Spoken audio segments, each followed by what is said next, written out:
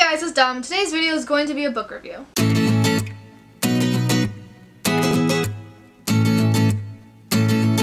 The book I'm reviewing is Unkindness of Ghosts by River Solomon, which is a YA sci-fi novel that I received in a page habit box a very long time ago. So this book is about Aster, who lives on the HSS Matilda, and she lives in the low decks, and the whole system of the spacecraft is basically antebellum South. Earth blew up, so now Matilda's trying to find the promised land set to them by God. The higher-ups are shitty people, blah blah blah. Aster finds her mother's diaries, and then discovers that Aster's mom was hiding something, so she goes forth to find out what it was, and to do what her mother could not finish. Right off the bat, I'm going to say that I gave this book 4 out of 5 stars. First of all, this book has a lot of POC rep. Aster, our main character, is black. Most of her friends are black because that's what her unit is, and then there's hints of Middle Easterns, and then there's also white people. There's hints of Hispanic, there's hints of everyone mixed into this book. This book also has a lot of LGBT plus rep. Aster herself is said to be intersex, I believe. It wasn't said straightforward in the book, but other than Aster, you have one deck who actually, their pronouns are the they, their pronouns. One character called the Surgeon identifies as queer, and I'm assuming the author themselves is LGBT because they do go by the they, their pronouns. So this author brought in things from their real life into this novel. Obviously, when it comes to something like this, the most important aspect is the world building. And although the world building was very, very simplistic, I thought it still did a great job.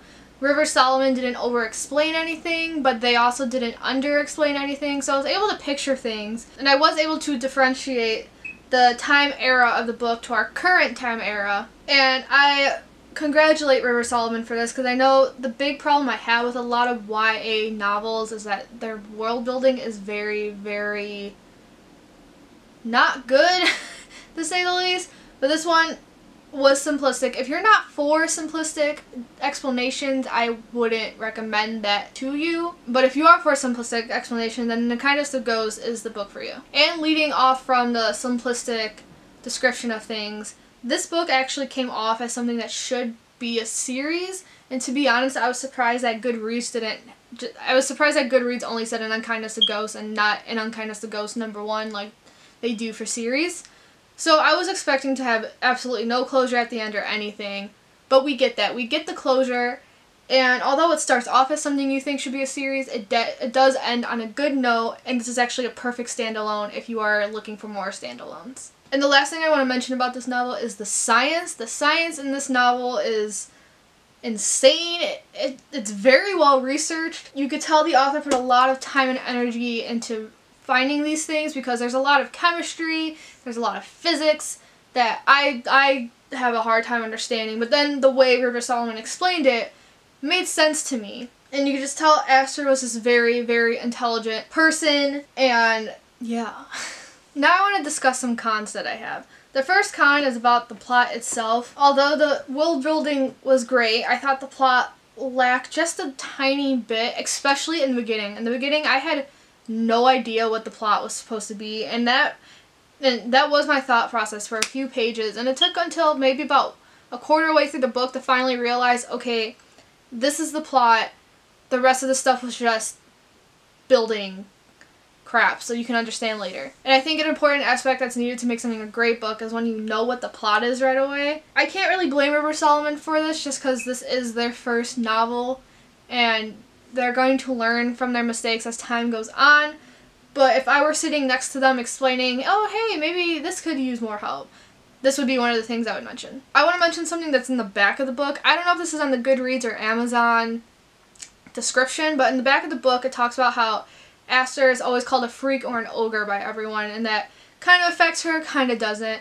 But when you actually read the book, you rarely see that. Obviously, it's very clear that the upper deck people don't like her, but they never really call her a freak or an ogre. They simply don't like her because, 1, the color of her skin, 2, she's a low deck, so they automatically hate her. But I think there was only like 1 or 2 scenes where someone called her these names.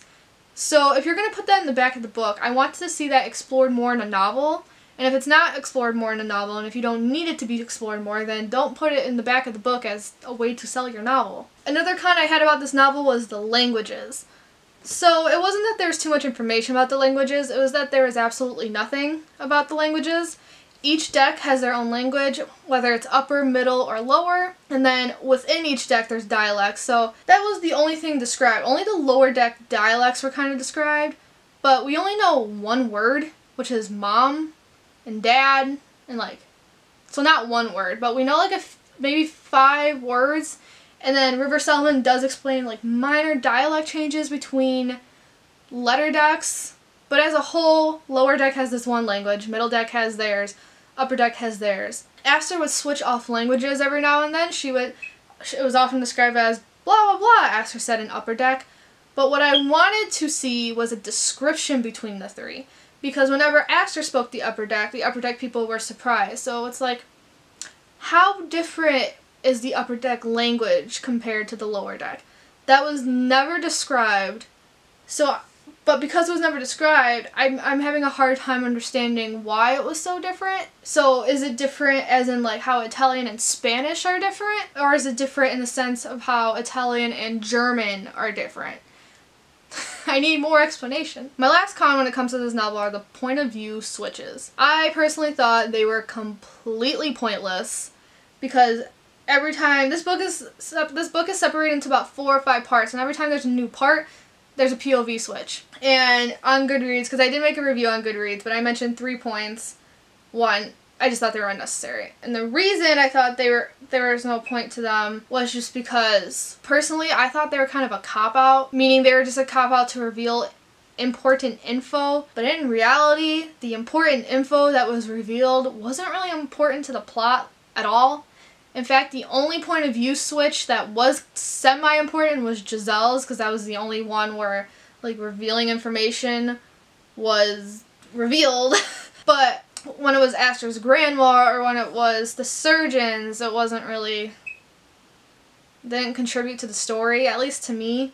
At least for the surgeons, that's when we find out that he is queer. But that's about it. Like, plot-wise, it did nothing. And I think my biggest problem with the point of view changes is that the actual point of view itself didn't make sense to me. Throughout the book, Aster's point of view is told in 3rd person, but when it switches to someone, it switches to 1st person, so that really screwed up the flow for me. I think if you really did want to do point of view changes, keep it in 3rd person, because I think that would actually make the flow a lot better. So what I'm trying to say is, if all the point of views aren't going to be in 3rd person, I think they're pointless. They really screwed up the flow. And that is the end of this extremely, extremely rusty review. I haven't reviewed a book in a while, and I forget how nervous I get when I'm talking to nothing but a camera. I hope this somewhat sparked your interest. Probably didn't, but maybe. But I did give it 4 out of 5 stars, even though those cons were kind of up there. Critically speaking, I think I would give this book more so like a 3 out of 5.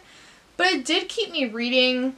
It kept me interested. I was very interested in the world building of this book. And I think River Solomon, for a debut novel, this was actually very, very good. So River Solomon does deserve all the praise they get. And that's really all I have to say about this book.